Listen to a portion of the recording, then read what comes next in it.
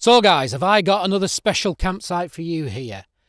I'm actually in Staffordshire and I've just arrived at the campsite, again a little bit late. I've only got about half an hour of light left. It's a campsite called Wood Farm. It's near a little place called Teen or Alton.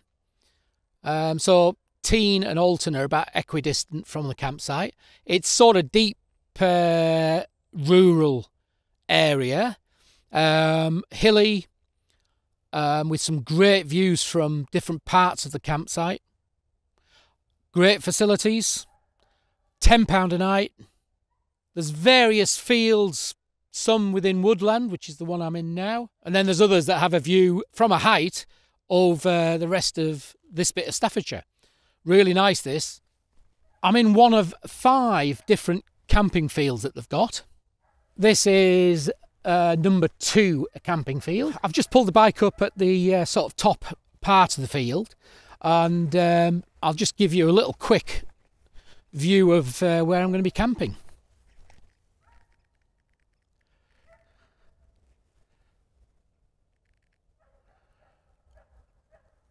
Very autumnal colours now. So that's it, guys. I've got 20 minutes, I think, to get the tent up, and I'm just going to get that done.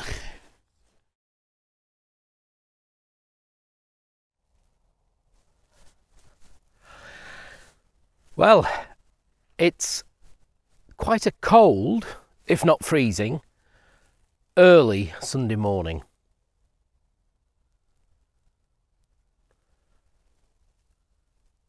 And it's very peaceful. I've got this particular camping field, because there are several. I've got this camping field to myself, surrounded by woodland, with a woodland walk in that direction. Overviewing a valley full of trees. It's beautiful. Every season will have its own beauty. And this is late autumn, and you can see with the tree colourings. And it is a magnificent time. It's a bit misty, it's a bit damp.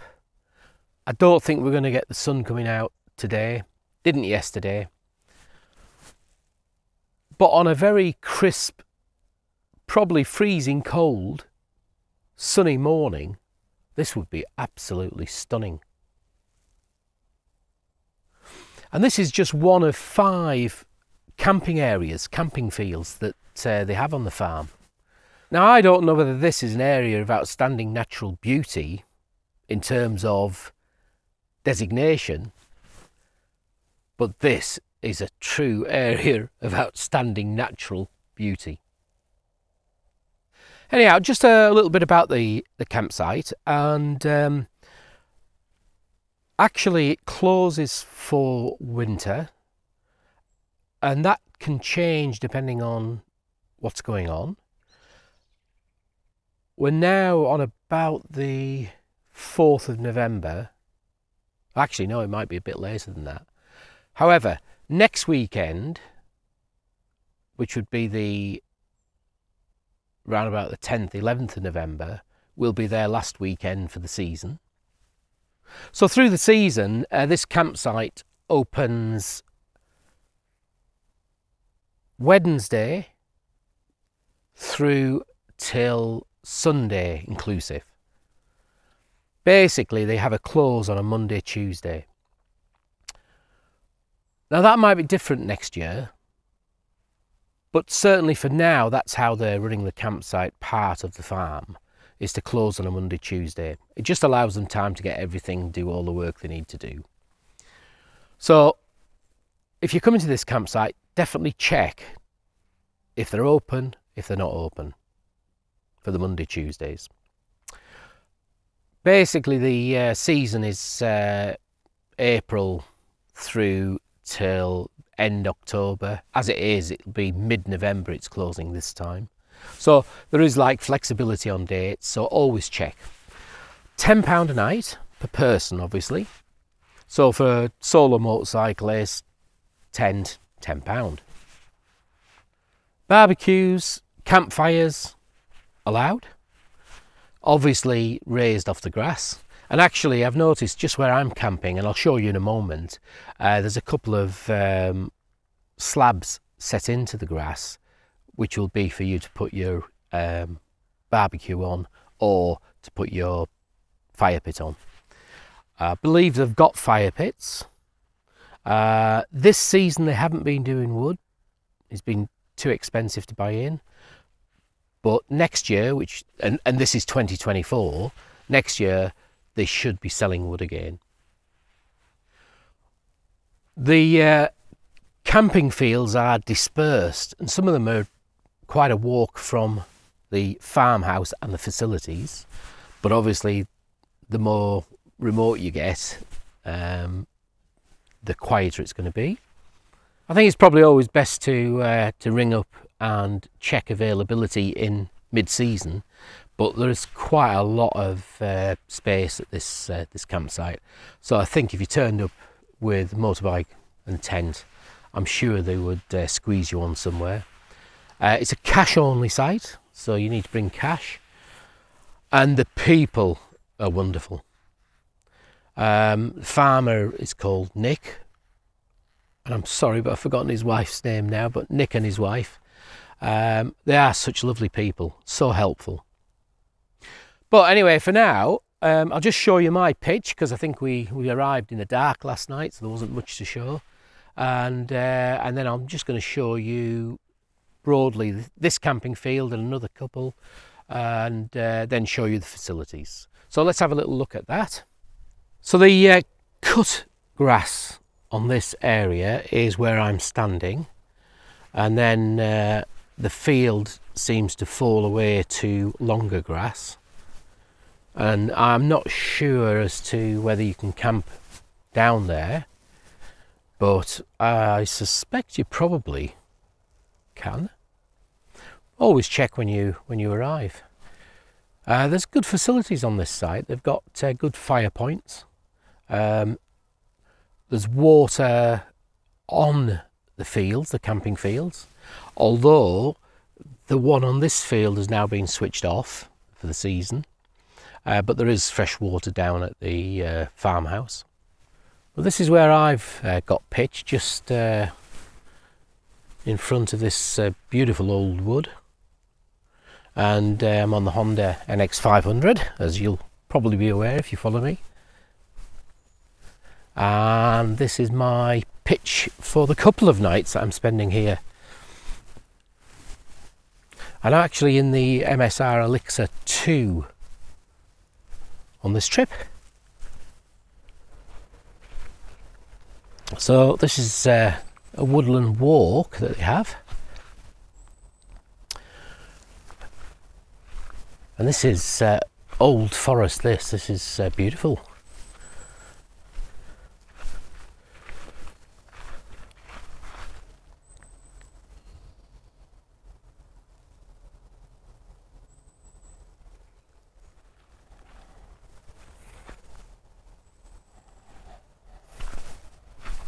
The grass is very, very good, and it's a bit damp because we've had a lot of rain this year, but it's very good.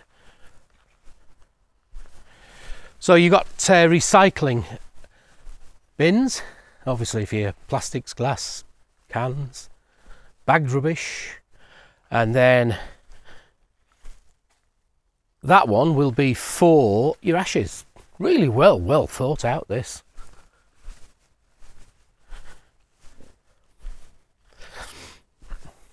So this is one of two accesses onto this field, one at this end and one at the other end, and this is hard compacted gravel. There's no problem riding your bike within this site. Everything's pretty easy, and then from this point you are onto the grass. This is a beautiful location up in the Staffordshire hills.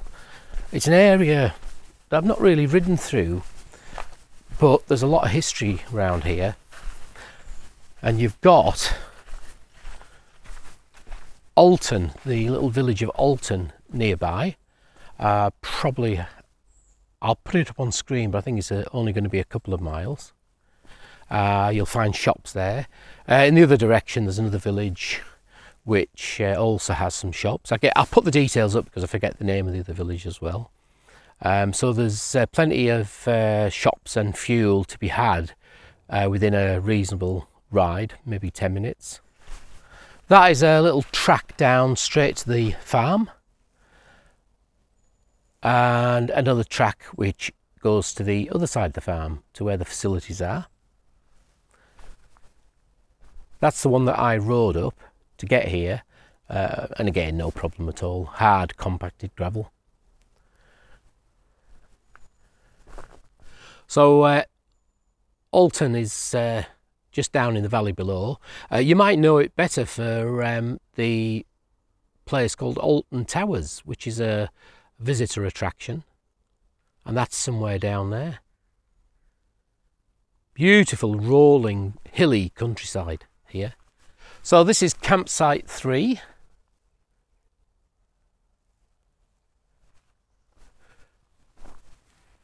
So I'm in a wooded glen area really.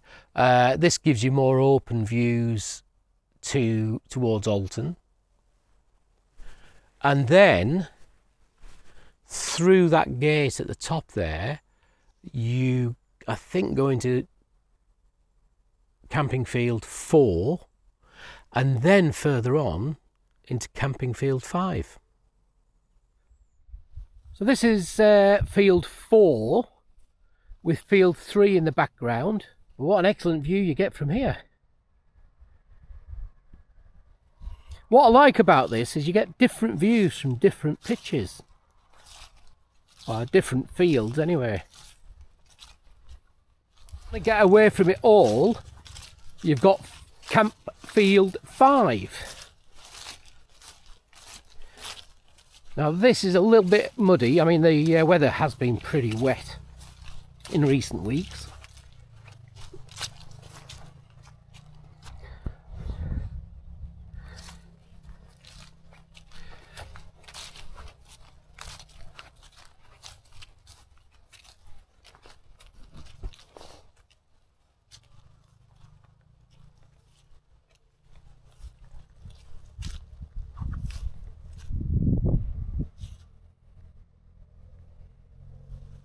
So I've pointed out the 2 routes to the facilities, to the farm. One is the one that I rode up behind me. That's the better one to use to ride your bike on. And then we have one behind me here which goes, and that's I believe this is the quickest way to the farm if you're walking, but maybe not quite as good for riding your bike. So use the big track to get up here.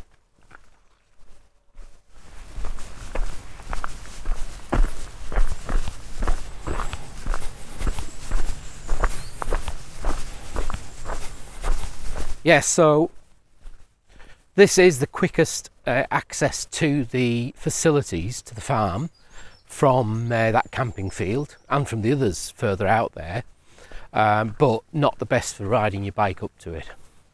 This is the driveway up from the little back road that you come in, and it gives you another perspective of the area as well. Now, I've been talking to Nick, the farmer, and this site itself and this area is steeped in history. There's burial grounds within the farm site, within the woodland walks, and there's an abbey just down there in the valley. So the history of this place is immense. You're basically entering the farm here through this gate, and then through the second gate there, where you can obviously see the farm building, is where the reception is. Oh, and that in that direction is the direction to get up to ride up to the fields, the camping fields. So reception is quite clear because there's a big sign there, and that's where you report in and pay your money. So within the farmyard, you've got this little wash-up area here, little picnic bench to have a sit while you're sorting things out, and it's just basic. It's just exactly what you need. Actually, it's very good. Got hot water here, plenty of room to get your stuff done. So you've got fridge freezer you can use, and you've got some recycling bins here as well. So just next to the wash-up facility, you've got the toilets, and don't think there's anybody in, but you've got ladies to the right and gents to the left. So the gents are here, very clean. Showers are free.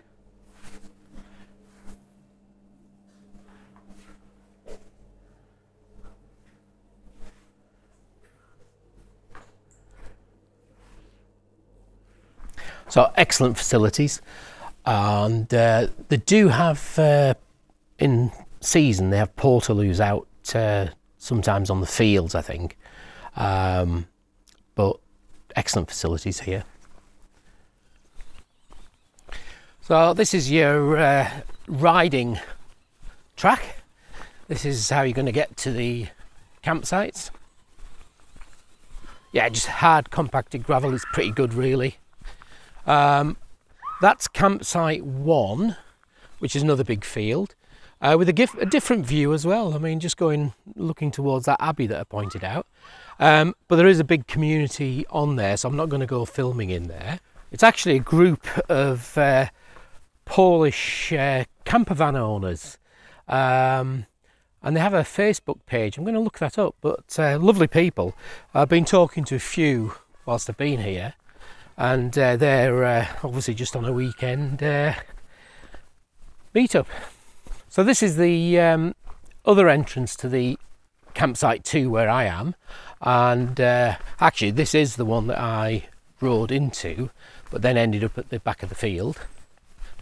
The woodland walk that I told you about, which is the woodland in front of us, again talking to Nick the farmer, is actually ancient forest land, ancient woodland. Anyhow, I'm going to get kitted up and go have a ride out on the bike. Get back reasonable time.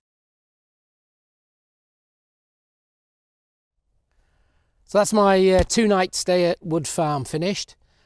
I've really enjoyed this camp. I enjoy all my camping, but I think this place is rather special for some of the reasons I've outlined to you. The ancient woodland that I'm camped right next to, beautiful in there. The peace and tranquility of the site, albeit last night I was the only person on the campsite. £10 a night, showers included.